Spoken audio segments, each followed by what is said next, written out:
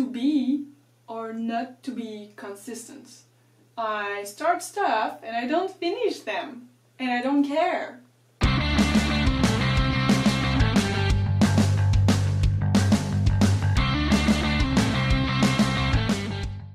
Welcome again, guys. Welcome in my bathtub. As you can see today, I'm very comfy. Yeah, I'm getting more and more comfortable. To be or not to be consistent. I start stuff and I don't finish them, and I don't care. Today I wanted to talk about this topic because it's been a pattern in my life. I felt guilt for a long time. I guess I solved the problem with myself, but seeing people in my personal life struggling around that idea was eye-opening somehow. I start things and I don't finish them, and that's okay. I will start projects, hobbies, and halfway I will realize that I don't care. I don't want to go further. I'm not talking about my professional life, this is different. I'm talking about my personal life, my hobby and my personal stuff. I don't finish TV shows, I don't finish books. I will start on a hobby, decide I like it or I don't like it, and I'll just drop off. Oh, and I also don't finish video games, drive my boyfriend crazy. Don't get me wrong, like, it's not I never finish anything, but I will have these very obsessive moments about something for few days or few weeks and then drop it completely.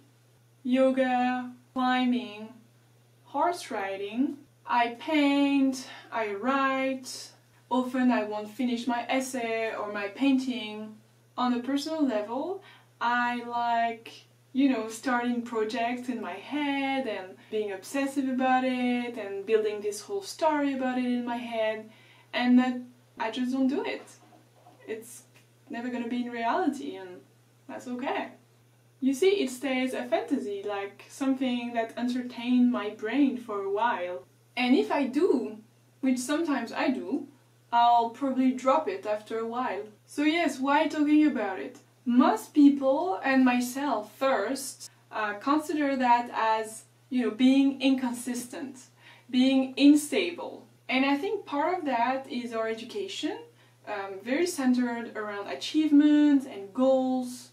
It's this ascendant line of success that your life is supposed to be. But you know what? I guess life and people don't work that way. Or at least I don't function that way. So my question is, why do we put so much value into being consistent and being stable? And what do we mean by being, stable and consistent? Would I be a better person if I'm stable or consistent? Because, I make a decent living, I pay my bills, I respect most of society's rule. So again, when it's about my personal life, my personal projects and my hobbies, why would I put consistency and somehow a goal-oriented mindset into that?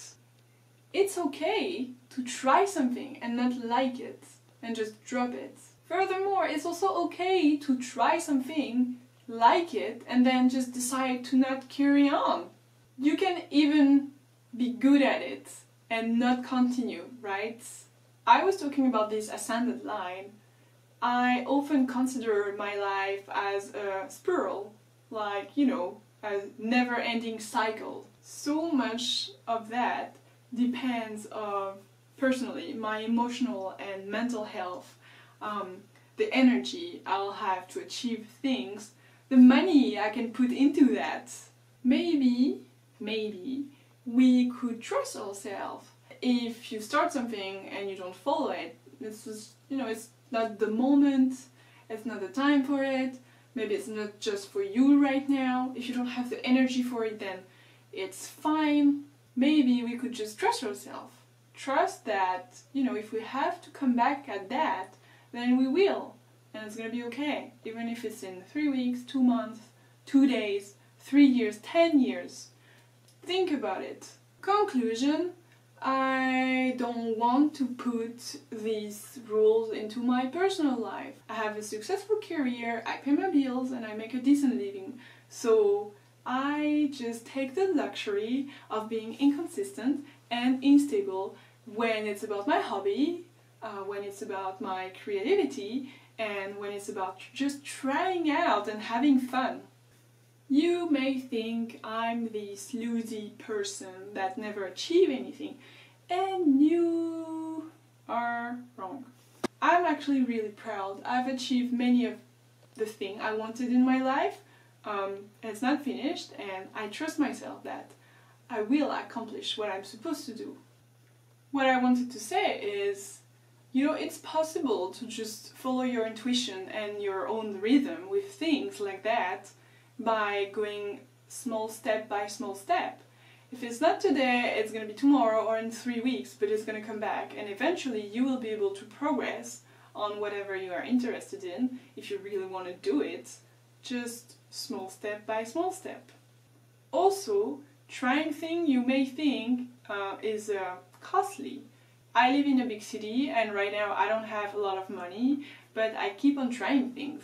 I go to my library and it has an extensive choice of things I can borrow and training I can attend for free. Whenever I want to try on a new hobby, I usually call the club or the association or whatever, and I ask them, oh, do you have like a 1 hour, 2 hour trial, introduction class? And most of the time you can try it for free.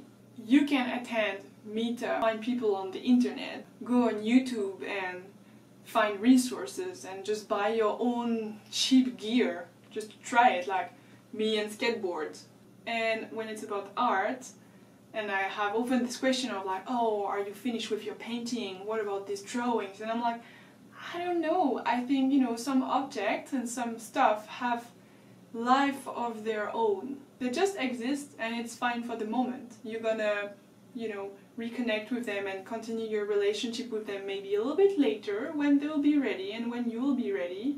And the most important of all, and I will finish on that, all this knowledge that you gained when you were, obsessive about plants and gardening and you never, kept on that. Well, it's not lost. You're still knowledgeable somehow, somewhere about it. It's gonna come back if you wish it to come back. Thank you guys. Thank you for watching. What did you think about my ramble today? Have you ever felt guilty that you didn't continue your hobby? Have you ever felt the feeling that, oh, okay, I'm really good at that, but you know what? I'm fine for now. How did your parent react? How did your colleague react? Most importantly, how did you feel with yourself? Please share with me in the comment below, and thank you for watching again. Bye!